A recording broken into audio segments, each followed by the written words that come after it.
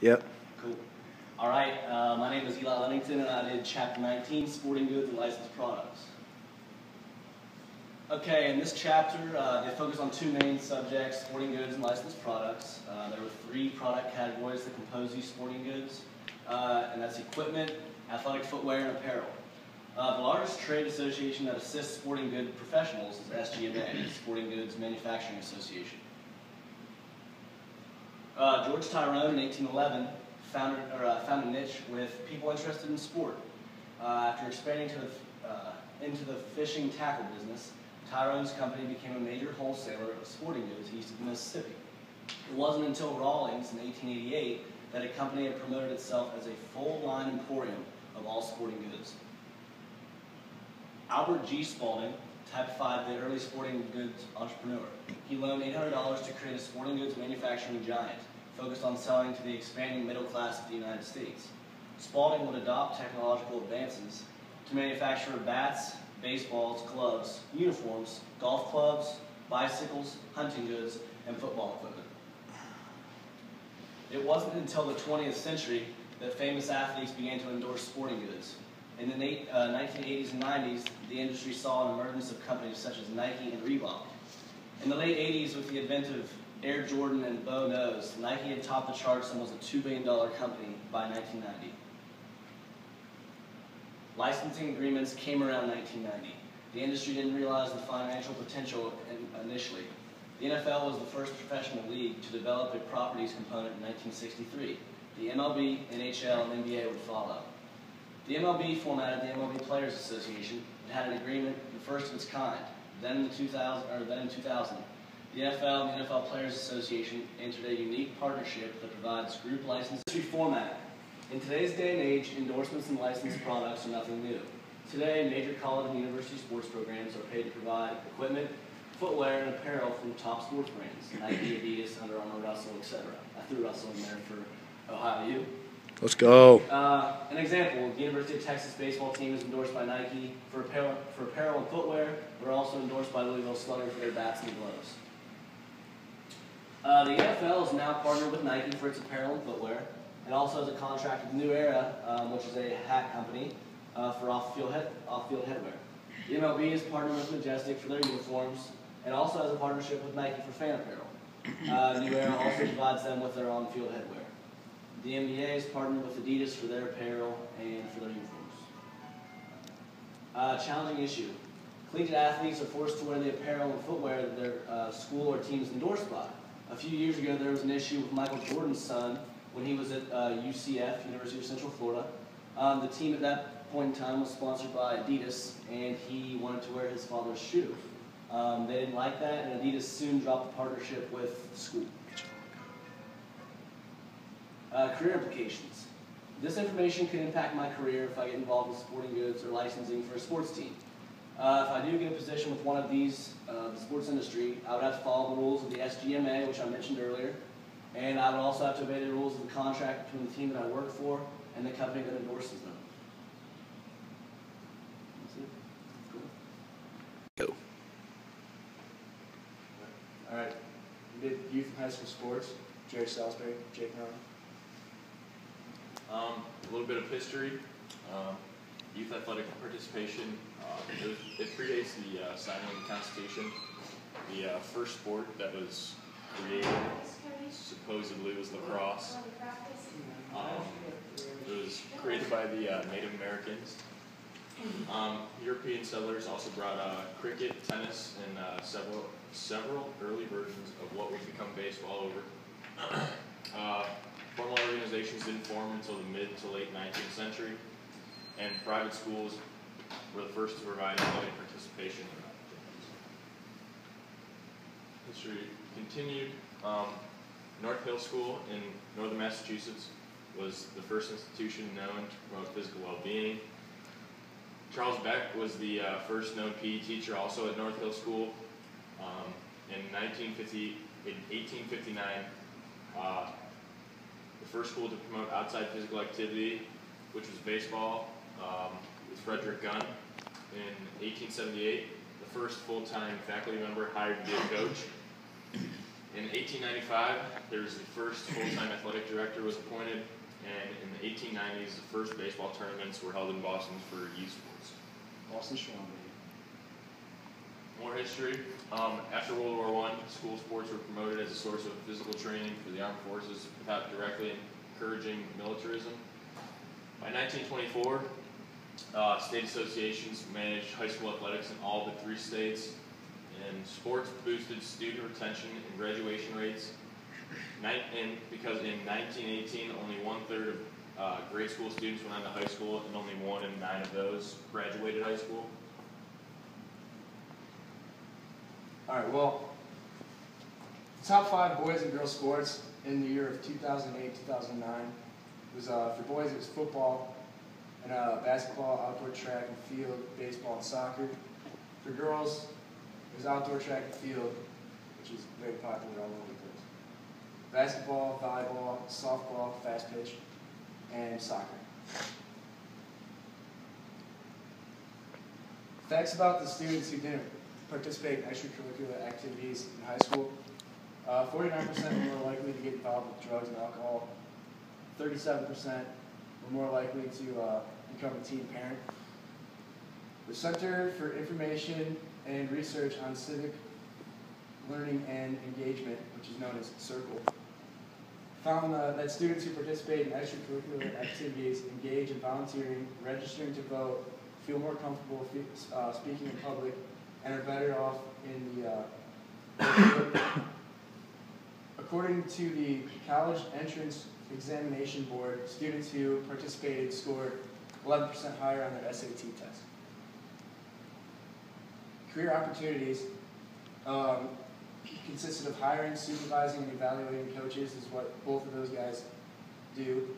But the differences are the athletic director takes care of risk management, the insurance, employment issues, sexual harassment, gender equity, and fundraising, while the youth league directors sometimes perform their duties on completely voluntary, like voluntary coaching, management issues, constant and extreme pressure to perform well, work long and irregular schedules with little or no pay. Gender equity. Administrators are responsible for ensuring that athletic programs treat boys and girls the same, which it kind of goes along with Title IX. Girls play sports essentially the same rate as boys, but in urban areas only 36% of girls surveyed describing themselves as moderately involved in sports, where guys were completely involved in sports. There are also financial differences between suburban and city-go programs. For example, at Middle School 61, a public school in Crown Heights, New York, they pay $80 for uniforms, and only half of the players could pay in full, most paid a couple dollars at a time. Performance-enhancing drugs, which Jerry uses, are known as PEDs. There are ethical considerations to using illegal PEDs, such as health risks and the unfair advantage gained by those who use them over the ones who don't. Across the country, efforts are being made to test for and detect the use of PEDs, and testing efforts are in the New York Times, was reported by Jared Longley. I don't know how to say it for his name, that's close. Experts inform athletes about the health factors and ethical considerations of doping. What she said. Industry format are formal organizations, and for example, it's like the National Youth League organization, which promote participation in particular sports among children. For example, Little League baseball in 2010, they came out with 4 organized Little League groups, which is like local, which is within the town district, is the area around it. Regions, more like state, and internationals, like when Japan comes over here to play.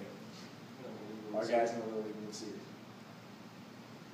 All right, so modern challenges we found in the youth sports is there's too much focus on winning. The parents become obsessed with the thought of winning and their child doing well and performing well.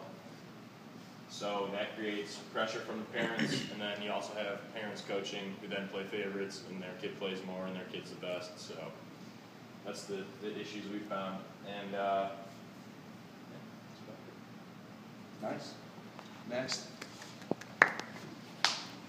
Should I pause this? Or stop it? Yeah, you can You can stop it, right? just stop it and I'll do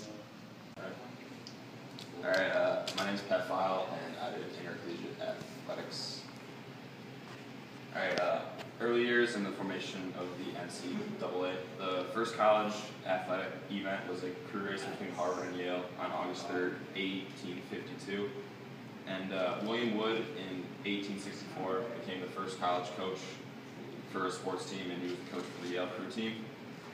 And football rapidly became the most popular sport, and all the Ivy League schools were the power schools, and they created the Intercollegiate Football Association to establish fair rules regarding football in 1876. And because of lack of protection and the increasing death of players in 1905, 13 school presidents met to reform the game of football and form the Intercollegiate Athletic Association of the United States. And 7 years later, they formed the National Collegiate Athletic Association, which we now call the NCAA. Alright, the Carnegie Reports and the Knight Commission. The Carnegie Reports of 1929 revealed that a lot of universities abused academics and recruiting procedures, and realized there were no rules against such actions, and they had to change the rules and protect amateurism. And the Knight Commission was created to save the integrity of college sports, and they sought to reform rules by helping the government legislation pass numerous rules regarding recruiting, academic standards, and financial practices. Alright, women in intercollegiate athletics. The first basketball game was played between Cal Berkeley and Stanford in 1896, and the Association for Intercollegiate Athletics for Women was established in 1971, and the NCAA decided to add women's sports in 1981, and the AIAW dissolved in 1982 due to decrease of schools. And since 1981, women's sports participation has risen from 74,239 to 182,503 athletes in 08 and 09. And women's basketball plays a big role in college sports today and brings in a lot of money for the schools and the NCAA.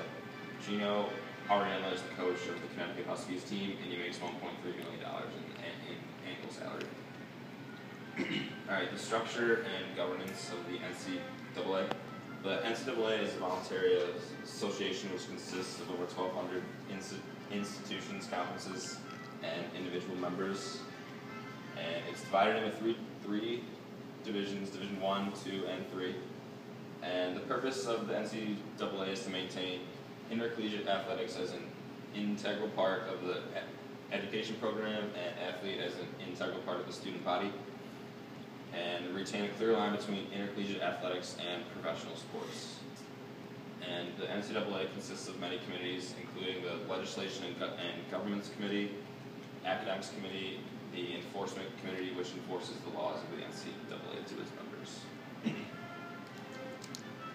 Alright, Division 1, most of the athletic programs, they're larger than Division 2 and 3, and they support competitiveness through sport and generate revenue through athletics and national success. The football teams are also divided into two associations, the FBS and the FCS. Schools in the FBS require a minimum attendance at their games, and the school must sponsor 16 teams, and the FCS requires no minimum attendance at their games. Division 2 is smaller than the FBS schools and generally attract in-state students that look for a partial scholarship. And Division 3 allows no athletic scholarship, and they emphasize the player more than the spectator. Alright, conferences. And in order to be a conference, you need to have at least 6 members within the same division. And one advantage of being in a conference is the ability to generate revenue through sponsorships, TV contracts, and football bowl games. and through the Big Ten network, each school within the Big Ten conference received $22 million in 2009.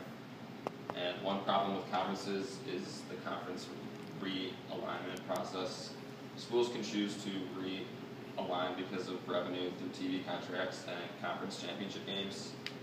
And many notable realignments include the collapse of the Southwestern Football Conference, the changes in the Big East Conference, and the creation of the American Athletic Conference last year. Just fucking rude. Alright, one current issue, it's not really an issue, but it's like a challenge. The Northwestern football team, they're trying to form a players union, and the National Labor Relations Board recognized them as employees, and now the players will vote whether if they want to unionize or not. And this means the players at Northwestern can negotiate with the NCAA and get more benefits. And this would only work at private schools like Northwestern because they are recognized by the NLRB, and the state schools, they're recognized by state labor laws, and it wouldn't work. And this could change the dynamic of amateur athletics forever.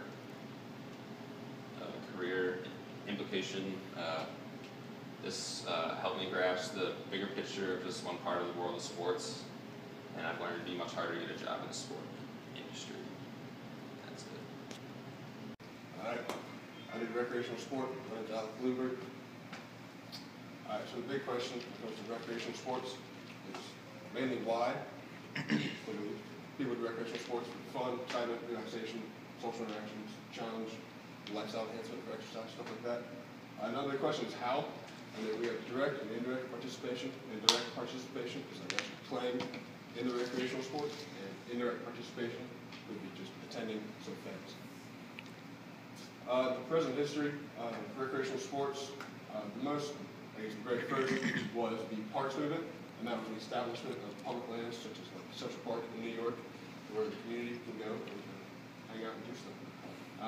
As well as new technology is very present in our age, allowing new activity in sports to be born, such as like the bicycle and the golf ball, allowing exploration of new geological and cultural sites as well, such as like national parks, national seashores, and stuff like that. The format of recreational sport industry, pretty much, mainly like what was the outcome from the recreational movement, which was the actual establishment. We had formal and national organizations and associations, such as like one example of a formal organization would be summer and religious camps, and a national association would be like the American Canoe Association and Boy and Girl Scouts as well, and this spread nationally for everybody to get involved. One modern challenge, which is very big, is the new technology. Kind of one challenge with this is what else is there? How far can we go when new sports can be created, pretty much? And how much growth is left in the industry? We've already come so far, and just kind of waiting for someone to come up with a new technology to push it one step further. And then mainly, is technology separating the men from the boys? Because with recreational sports, everyone knows that you're going professional. Well, with new technology, you don't have access to that new technology, new way of training, stuff like that, kind of separates those who have the opportunity to pursue that sport. Aspirations, how will this information be used in my career aspirations? Well, we have many different types of recreation, I guess. We have community-based, public, military, outdoor, university, and therapeutic. Me personally, I was looking at outdoor and therapeutic, sports medicine, something like that. And with all these different fields, there's many opportunities to pursue.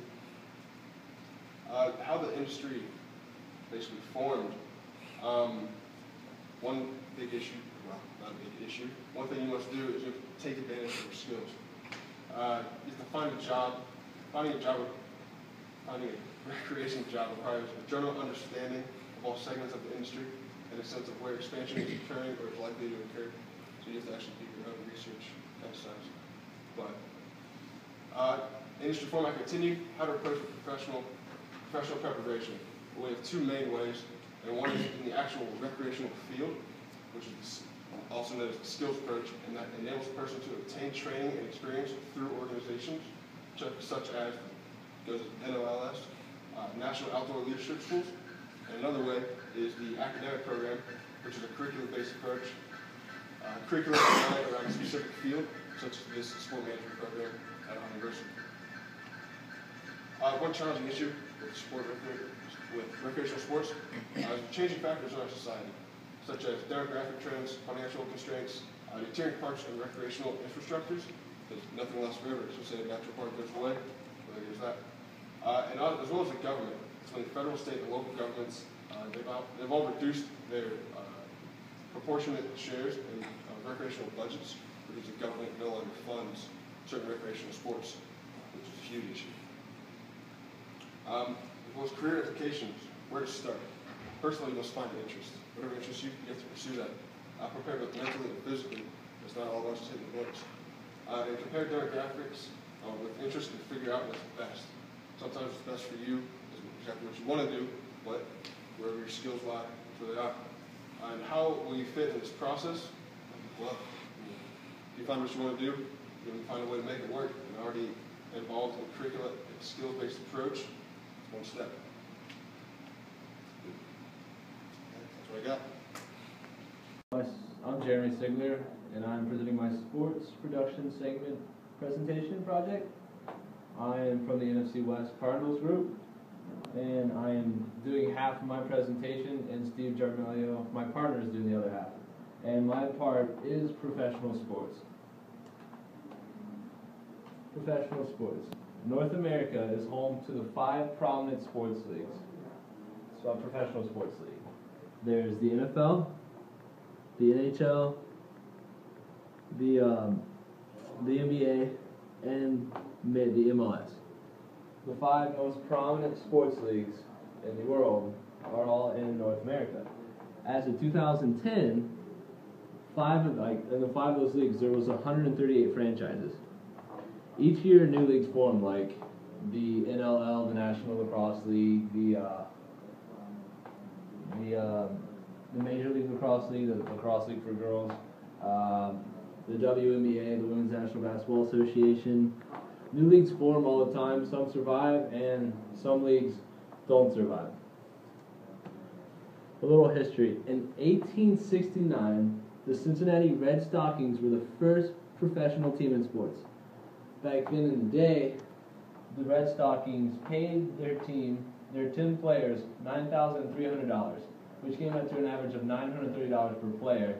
And the national salary for an average American back in the day was $170. In 1876, the National League was the first professional sports league in America. And still today, sports leagues have taken off the values that they had back then, back in the 1800s. Kind of cool. All right, franchise and ownership. The NFL, in the NFL family, individuals or ownerships. In the NFL, family or individuals own teams. The focus on the team is not like a hobby; it's more of a business.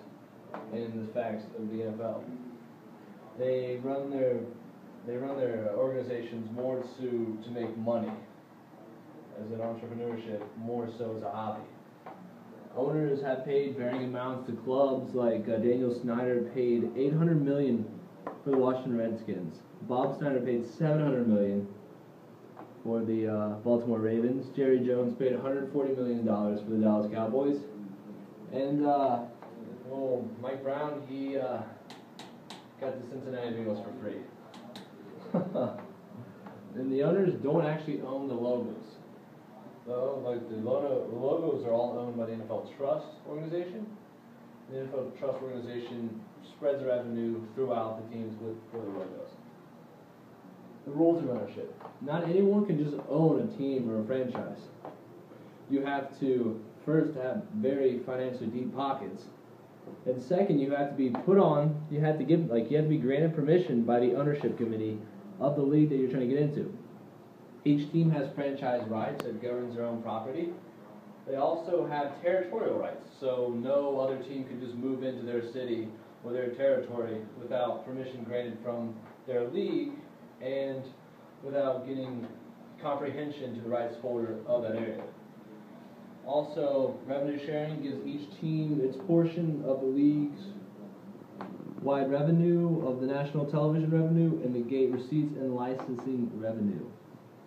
The NFL is a very strict league and has banned corporate ownership, public ownership, and cross ownership. Ownership of more than one sports franchise. So if you're in the NFL, you can only own one organization. Finally, the commissioner. The commissioner's job is pretty much to do what is in the best interest for his respective league. The commissioner has the powers to approve contracts. He has to resolve issues between players and clubs, between clubs and clubs, and between a club or player and the league. Modern day commissioners are concerned with marketing just as much as they're concerned with disciplinary action, so everything's moving towards a marketing scheme.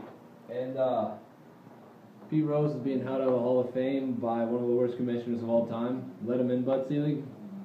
Let Pete Rose in. He deserves it. He ultimately deserves it. And career implications. I'm going to graduate Ohio University with a major in exercise physiology and a minor in sports administration. And I plan to get my master's in the coaching education program. After a while, after working for a sports organization, I would like to move up to be a general team manager, which I read about. Like, I would like to be able to have focus on the players, the club and organization, all the trades that they make, and everything like that. And that's what I would like to do. And that's the end of my presentation.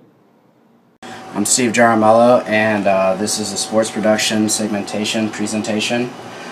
We did it on professional sports. I'm part of the NFC West Cardinals. My partner is Jeremy Sigler.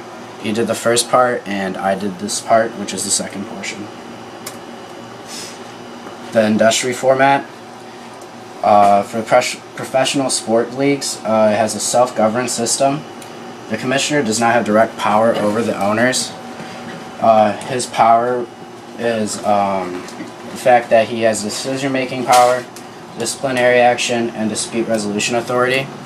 Basically, he decides if someone did something wrong in the league that reflects the whole league, he has to take care of it and within his powers. Also, in the industry, there's the Players Association, which represents this player's opinion, so they are not misrepresented. The revenues through the league are made through national television, radio contracts, league-wide sponsorship, and then also league-wide licensing. Team revenues are by local broadcasting, gate receipts, seating sales, and then stadium revenues. So that's how they earn their money. The challenging issue is the Players Association. The Players Association is where the players came together so that the league management would not make unilateral decisions. Unilateral decisions are basically the fact that the players had no say and then the league just did whatever they wanted. So now that they have this, they have something called collective bargaining agreement. It's bargaining so the players are paid what they're worth. So things that they would bargain about are the hours, wages, terms, conditions of their employment that the players have. Career implications. I plan on graduating from Ohio University with a sports management major. I would love to work for an NFL association, preferably the Cleveland Browns. After reading this article, I see how the industry has changed over time, and I feel that there's great opportunity to get a job in this industry. It's been growing since it's been going, so it's only ways to go up. So with the reading this article, I've also learned that there are a lot of ways to earn money in this industry. So whether I start from the bottom to work my way up, I would love to get a job in this career.